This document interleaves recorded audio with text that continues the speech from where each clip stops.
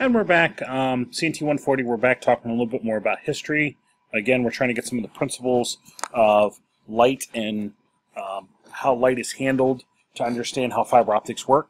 So we're continuing on. We just got done doing the Tyndall experiment. So now we're looking at late 1800s, Alexander Graham Bell. Most of us recognize him from work on the telephone. Shortly after he had the telephone kind of up and working, he started experimenting with using light to send voice. Again, we have lots of inventors and scientists looking to harness light in some manner. And here's Bell saying, hey, you know, I can send voice across a wire. I wonder if I can send voice using light. So he developed something called the photophone, where here's kind of a rough schematic. He took light and reflected it using a little mirror. Think of this almost as, if you think of the very thin reflective wrapper that's on a Pop-Tart. You know, you take the Pop-Tart out in that very thin reflective wrapper, that Mylar wrapper. If you take that and kind of stretch that into a mirror shape and talk at it, as you're talking at that, your sound waves are vibrating that, and that vibration is kind of being aimed at a cell on the other end, a photo cell on the other end, and as the light is varying, hitting that photo cell on the other end, the voltage coming out of it's going to vary. So the idea of trying to harness voice using light, that's what he created, called the photophone, and this did work.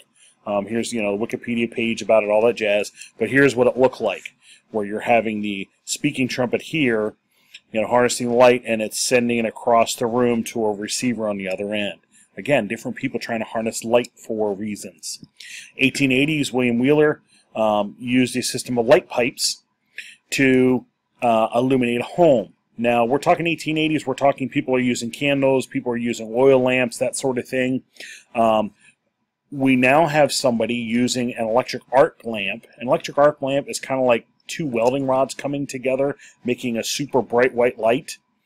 These often, I don't think they're used so much in stage productions anymore, but these were very common with spotlights for stage productions because they would produce a very, very brilliant white light. Imagine putting one of those in the basement of your house, and then from that using light pipes to light all the interior rooms of your house. So you don't have candles or lanterns on the walls of every room in your house. You have a light pipe coming from this electric arc lamp in your basement to every room in the house. Interesting idea. And it works on this principle. If you have a skylight in your house today, you're bringing light in through that window. But if you have an interior room in your house, you can actually use what they call a solar tube.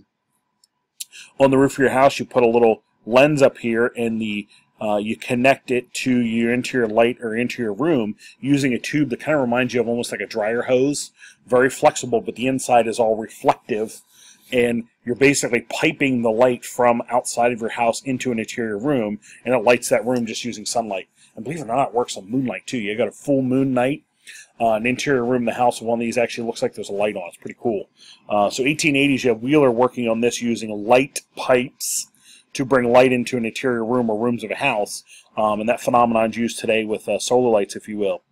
1888, you have a medical team looking at using bent glass rods to illuminate body cavities.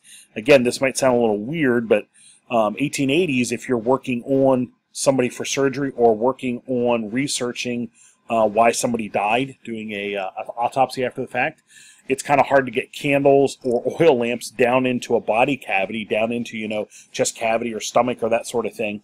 So they were experimenting using bent glass rods to illuminate these cavities. Again, kind of harnessing light.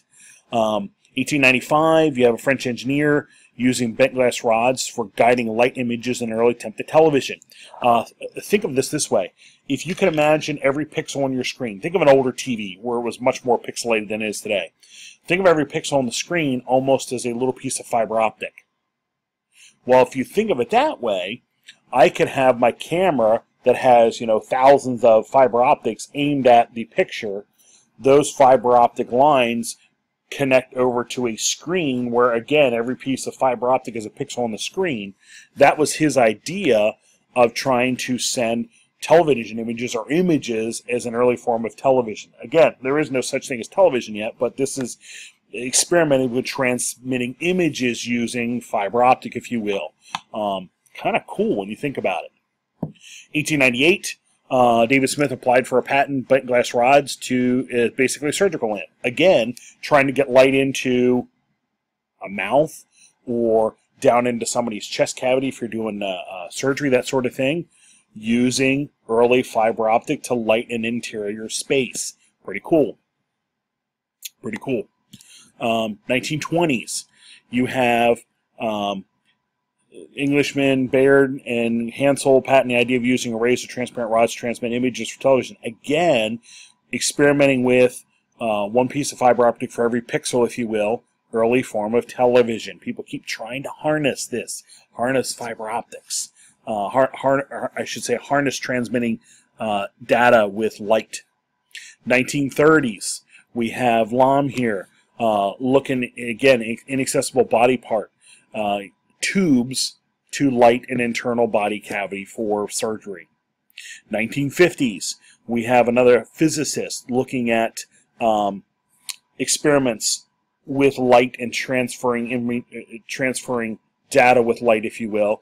He's often considered the father of fiber optics, because now we're getting a little bit closer to what we think of fiber optics today. 1954, we have some other scientists. These two worked on papers talking about imaging bundles, but talked about unclad and clad fibers. Well, unclad is just that, a plastic rod that has no insulation or shielding around it.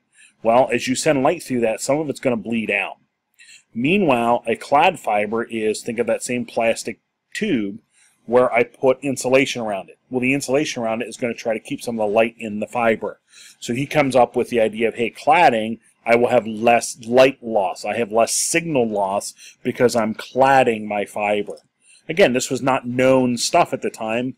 We have people figuring it out and putting it down, saying this works better. So I'm going to come back in our next podcast and show you the idea of cladded fiber and uncladded fiber and what happens.